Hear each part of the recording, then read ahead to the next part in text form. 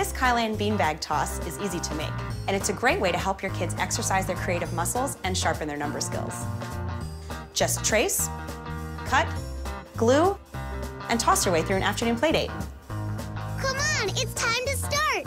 Let's go, go, go. Find the complete instructions right here at nickjr.com. We've already made our game board, so now we'll show you how to make the beanbags. You'll need dry beans, heavy-duty fabric glue, scissors, a variety of colored felts, and the printable templates of Kylan, Tolee, and Mr. Sun.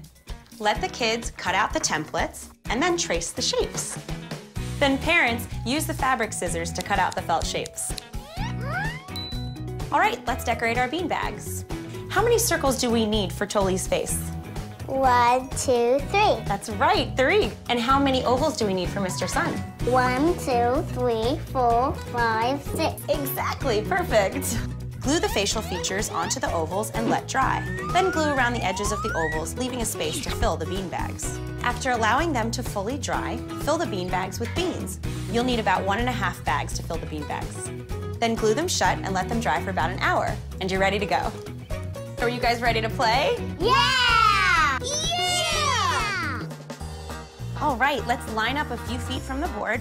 Let's try tossing them into the hole, so try number 1. Yeah! Good job, B5. That was awesome. Can you throw it into number 2? Try aiming a little bit higher.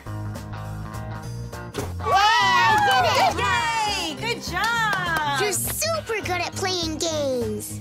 Find the complete directions for this game and other great do-together activities right here at nickjr.com.